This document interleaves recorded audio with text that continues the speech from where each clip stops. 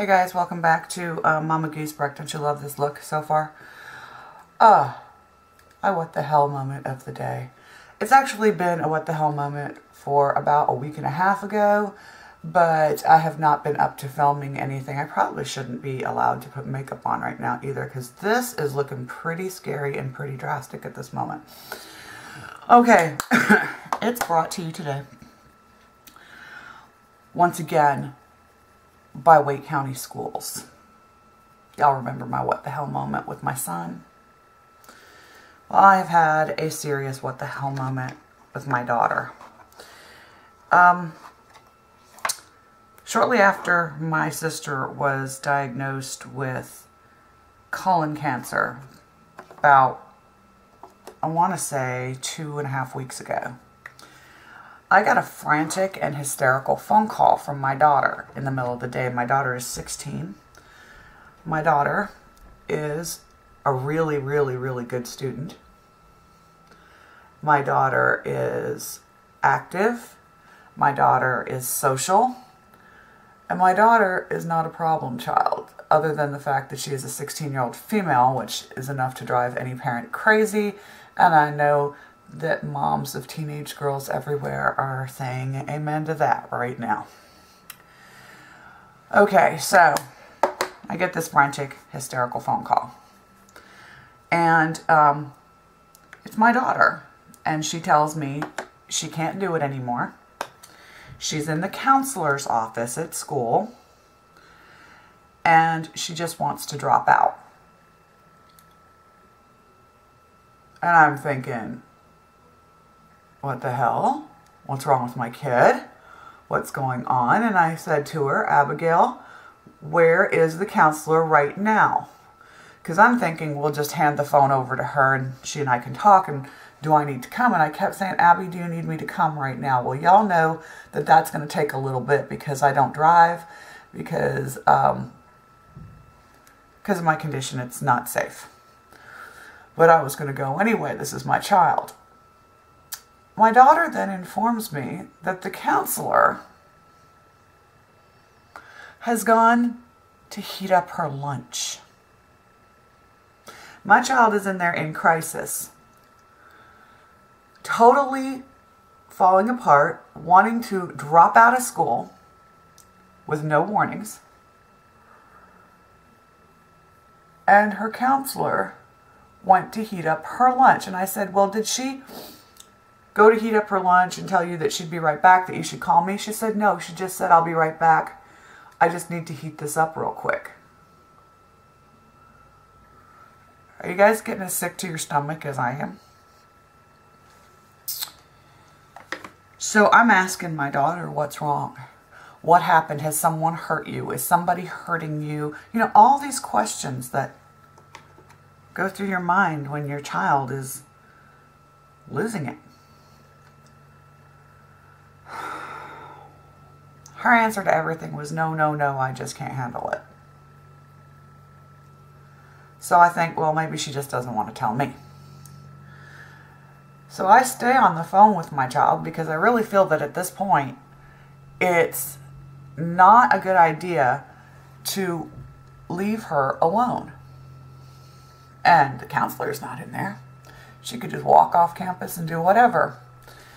And that scares me. So I wait for a few minutes, and I'm telling you, it was a few minutes, listening to my daughter just come apart at the seams. And then she tells me, well, Miss So-and-so has told me where I can go to get my GED. I need you to understand something. If you have a GED, I have nothing against you or your education. There's nothing wrong with that. For my child, that's not an option. For my child, I want her to have a fully accredited high school diploma for a lot of reasons. And if you do have a GED, you probably understand what I'm talking about and why I'm saying it's important. Because the horrible, cruel fact is that this world does not look at a GED the same way that they look at a high school diploma, even though they're equivalent. It isn't fair, it isn't right, but it is the way it is. I don't want that for my daughter. So I'm sitting here going, well, obviously I've got to do something. A GED is not an option for her. I want her to have a diploma. And what the hell is this counselor doing? One, going and having lunch, and then two, just giving her options for her GED. And I thought, well, maybe you should talk to her about staying in school and finishing it out, because Abigail is a junior and she only has until May. And then she's finished her junior year. This woman finally returns to the office and is quite surprised that Abby's on the phone with her mom. And she gets on the phone and immediately becomes extremely condescending. Now, girls, we all know what happens when you get condescending with me. Somebody didn't get the memo on that. And I asked her, what the hell are you telling my daughter? I mean, as far as she's saying, you're just telling her to go ahead and drop out and get her GED. And that is not an option for her. I will not allow that. She has to go somewhere. Is there a program? Is there a whatever? You know, I'm kind of in panic mode. And before this, I'm saying, what's wrong with her? Did something happen? Woman has no clue. She never asked. She becomes even more condescending and tells me that she'd be happy to meet with me sometime in the next week or so, but she's sending Abigail home with the paperwork that will explain to both of us where she can go to get her GED. You're a high school fucking counselor. When you have a child come in crisis and they've gone from being an AB student to failing almost overnight, there is fucking something wrong. And it is your job to find out what that is. What if my child had been being abused at home? You didn't even ask. You didn't even try. What if she was being abused by a teacher or someone at school? You did not even ask or investigate. All you did was say, here you go, Abigail. You want to quit? Go ahead. Here's the paperwork. My job's done here. Fuck you. This is my kid you're dealing with, and we need to know what's wrong. Well, let me tell you what. We found out what's wrong. And what's wrong is pretty fucking sad. What's wrong is that my daughter has been watching for the last 9 months her mother dying. It's the only way a child can see this. It's the only thing you see with me. You guys see me here on YouTube with my hair done, my makeup on, sometimes not. But I seem like I'm okay. I seem like there's nothing wrong. Yeah, there is. Some days I can't walk at all. Other days I can do just like anybody else, but the pain is always there. And my child has watched me deteriorate. She's watched my body change. She's watched everything change, and she is not coping. That woman should have talked to her about this, let me know so that I could get my kid help. But no, she handed her paperwork that tells her how to get her GED and just quit. And I'm going to tell you why. And if you guys are in the Cary area and you're watching this and you don't like what I'm about to say, I don't give a flying rat's ass. In fact, I have slammed so many rats' asses up against my give a damn that they've both broken. My daughter is not a cheerleader. My daughter is not in the band. We have a fantastic marching band at Cary High, among other things. My daughter is not involved in extracurricular activities because she chooses to do her own thing with her friends, and I have no problem with that. My daughter is a good student, but my daughter is not the face of Cary High School.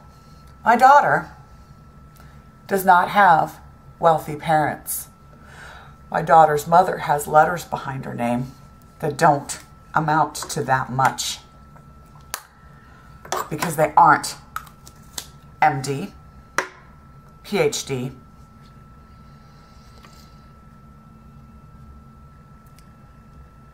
Her dad is incredible and works ridiculous hours and has more certification for his line of work than anyone else in this country, because all his certs come from schools in Canada and you don't even have those programs here. But his field of expertise is in construction. That makes him just a grubby construction worker, and there's nothing wrong with that. But according to Cary High, there is.